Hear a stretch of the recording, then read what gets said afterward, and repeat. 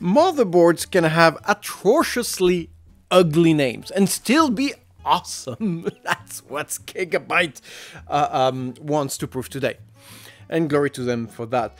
The Gigabyte clearly realized how uniquely, unnaturally overspec'd the B850 chipset was and made the B850 AI top, the first of its kind, to really show what a properly used B850 chipset can do, and also to prove once and for all that in 2025 we really don't need a more expensive X870 or X870E powered motherboard under any circumstances. Now, starting with the obvious. The board shows off the most solid 8-layered PCB money can buy, insulated by 2 ounces worth of additional copper plates, clearly going for the most robust, interference-free foundation a long-lasting motherboard would need. Design-wise, we are in a professional, minimalist theme. There is some elegance underlined here and there with some reflections stripes, but overall I don't find the B850 AI top to be particularly good looking,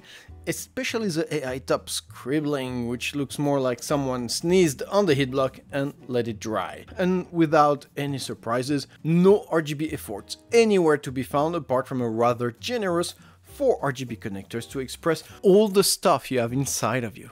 Because yes, there is something inside of you worth expressing. CPU socket wise, we have our good for all wide spectrum AM5 CPU socket, which allows compatibility with a large menu of processors spanning from the CPUs released in 2021 and compatible with future release all the way down to 2027. So the B850 AI top is a stable, future-proof computing solution. Now, chipset-wise, well, the B850 keeps on giving, allowing as many PCIe 5 lanes as seen on its more expensive X870 and X870E siblings. The only limitation here is the USB 4.0 restrictions, which, well, to be fair, is far from being a deal breaker with me, given the substantial savings the B850 motherboards incur. Now, VRM-wise, well, baby, I don't think I've ever seen something like this ever. We have 20 power stages, 16 of which are 110 amps each, they're all configured in an 8+1+1 parallel phases configuration. There are simply no superlatives strong enough to describe this. 1760 amps worth of CPU-centric juice is more than you'll ever need until what, 2040, and I'm not certain I'm exaggerating that much. In other words, there are no processors here, now, and tomorrow on the market which will consistently be a challenge to this power solution. Cooling wise, well, Gigabyte didn't have much choice. It had to go heavy. We have 2 huge massive pieces of aluminum linked by an 8mm wide copper pipe for a more homogeneous heat spread. Our 2 segments feature the now industry standard double contact design to suck all our PSP and chokes hit away. So definitely the most premium advanced cooling block solution available to anyone, well, today. Add to that the fact that your processor will probably won't use more than 60% at best of the 110 amps power phases, and you get about the best thermal results you'll see on a motherboard. After an hour-long synthetic stress test on a massive R9 9900X, all blocks stayed nicely below the 50 degrees Celsius limit by a wide margin, which translates in a very stable, durable, and robust high-intensity computing. Obviously, one of the most powerful production-minded VRM you will see on the market today. Period. In all reason, this is a VRM which has been dreamed by an R9 class CPU and nothing less. So exponential kudos to Gigabyte for pulling this one off. What a strange combination of words. RAM-wise, well, the AI top supports up to 256GB of DDR5 RAM, organized in a dual-channel configuration with a maximum transfer rate going up to 8,600 million transfers per second, which is a tad more than you'll see on an equivalent Asus or MSI motherboard. Point here is that you can have a bunch of RAM supported in one single stick, which is much more indicated if you want to get to, you know, higher transfer rates, say 7,500, 8,000 million transfer per second, which is great for gaming and video editing versus going for a half slower, fully populated dual channel, much more indicated for memory intensive tasks such as 3D rendering. So we get the best of both worlds. Storage-wise, well, that's where the B850 AI top had to show some restraint. We have only 3 M.2 solid-state drive connectors, 2 of which are PCIe 5.0 enabled for a much faster up to 128 gigabit per second per stick against only 32 gigabit per second on the chipset-fed PCIe 4 enabled third stick. Cooling-wise, Gigabyte decided to go for some very premium screwless heat plates for all of the M.2 connectors, which again is a first on a B850 motherboard. Other brands will give you a screwless mechanism, a detachable mechanism on one M.2 connector. I've never seen them on all of them, so that's already a good point for Gigabyte here. In addition, all of the thermal plates are nice and fat and are all equipped with thermal pads, except our closest M.2 connector to the CPU, which as usual receives the bulk of the cooling, focused with a double thermal padding treatment and a massive cooling block instead of a more common plate. Now that is really plenty for, you know, a good gaming or a good production setup. And in that last scenario, if you feel a little bit tight, we have an additional 4 SATA 3. So why would I start this section by saying only 3 connectors? Well, if you look at the competition, you'll see that they all come with either 4 or even 5 M.2 connectors. So why did Gigabyte decide to equip their most expensive B850 motherboard with only 3 M.2 connectors? Because this is also the only B850 motherboard in existence who can support a dual GPU configuration, which brings us to the exports. Our first 2 PCIe exports are CPU fed and therefore can deliver PCIe 5.0 lanes. In a single GPU configuration, our first PCIe export is the only one able to deliver up to 16 PCIe 5.0 lanes or a symmetric 64 gigabytes per second worth of bandwidth. Since this is a configuration which will be used by 90% of us, this is where you will also find the unique GPU export mechanism, which has now become an industry standard. In a dual GPU export configuration, both exports split and share the CPU lanes available to them in an 8x8 PCIe 5.0 lanes configuration, which is still more than enough to run any 5090 x 2 out there without any bottleneck fear, hence the metallic reinforcement seen on both of these exports. The last export can go up to only 32 gigabit per second on the chipset fed 2-lane at PCIe 4.0 standard, which is, well, 6 times faster than, say, a SATA 3 standard, and can be a great storage expansion slot option. And if you thought that was impressive, note that in a single or dual GPU configuration, both of our PCIe 5.0 enabled M.2 solid-state drives are not losing any bandwidth, which is a first in any kind of motherboard I have reviewed so far. Now, the only PCIe bifurcation I have seen is a minor one here. These 2 PCIe 4.0 components share bandwidth, so if you populate this M.2 solid-state drive connector, well, its neighboring PCIe expansion goes dead, but not a big deal if you ask me.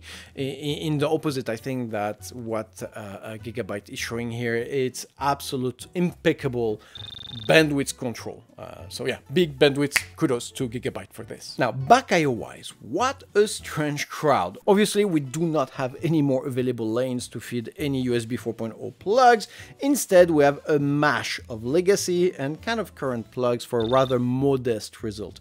Fortunately, we do have some front panel connectors reinforcement, but yeah, nothing grandiose. Where the back IO excels, though, is in its connectivity abilities. We got the latest low latency, fiber-graded Wi-Fi 7 dual-band adapter, the Bluetooth 5.4, but most extraordinarily, we have not 1, but 2 10 gigabit LAN adapters. Now, I don't know if you know how difficult and hard it is to find a motherboard with a single 10 gigabit LAN, so having 2 on a B850 powered motherboard, it's refreshing. And some of you will say, well, why would I need that much? I have fiber optic at home going at 8 gigabit per second. I've been struggling to find a motherboard which will handle a 10 gigabit LAN. here it is, without an external adapter. Well, here I have one. And secondly, when you're doing a lot of video editing or 3D rendering, you usually have a NAS and you do the editing directly on the NAS. And having 10 gigabit per second or dual 10 gigabit per second adapter allows you to feed this computer as fast as you can and not having kind of lagging and latency issues when you're doing rendering and video editing. So absolutely a central tool for production-minded motherboards. In terms of integrated graphics, note that in addition to our HDMI output, the Type-C doubles up as a display-port as well. Always a plus. Finally, audio-wise, we got a rather good, not great, but good ALC 1220 codec from Realtek, cleansed by a generous 500 microfarads worth of capacitors. Again, enough for this kind of motherboard. It's going to be great for playing good quality audio and having a static free recording. So on that, basics are done. Overall, we have a very divided back I/O, I feel. On one side, well, it's a USB starved kind of back I/O. Again, enough for your day-to-day, but we don't have a 20 or 40 gigabit per second Type-C output. We don't have fast charging. Instead, everything has been focused on production with a dual 10 gigabit LAN adapter, which again is mind-blowing to see on a B850 motherboard and really, had to say, make this board a very complete production-minded product. Cooling-wise, well, the board features the usual 8 PWM fan connectors, 2 of which can support water pumps, making the B850 AI top a surprisingly well-featured board for custom water cooling solutions, custom water cooling build in a single or dual loop. Especially interesting if you're going on a dual GPU configuration, because I don't know if you've seen, but 5090s are freakingly big. So yeah, water cooling, custom water cooling will make them fit in your build much more easily and will make them much lighter as well. Now, troubleshooting wise, well, knowing how much, power bandwidth this thing packs, Gigabyte took the time to properly equip the AI top with everything you'll need to operate it and keep it operating. We have our easy debugger, a much more precise error code OLED screen, absolutely love that, and all the soldered buttons needed for a quick power down, reset, or clear CMOS. There is very little more in terms of troubleshooting a board can feature, and you can see Gigabyte's absolute focus, making sure that you could navigate every inch of performance this motherboard can bring and do so safely. Big troubleshooting. Kudos to Gigabyte for this. Now, in conclusion, the Gigabyte B850 AI top will cost you only around $350 before taxes. It is an absolute steal. I do not need to compare it to anything before and since to appreciate the fact that there is nothing at that price range which will remotely propose the specifications and the quality build we have here. And what it was designed for is pure, undisputed 3D rendering, video editing, production kind of activities. The VRM is opulent, the PCIe 5.0 compliant dual GPU unprecedented, at least on a B850 class motherboard, and the dual 10 gigabit LAN, again, just outstanding. And the next motherboard who can hope to have that kind of production graded features all cost way beyond $1,000, $1,000. And please correct me if I'm wrong. In short, I think you get the point. I absolutely love the motherboard. I love the fact that we can do that much at that price point. And if you are looking for a solid, performant production motherboard, by Zeus and his homos, there is nowhere else humanity needs, wants, and begs to be.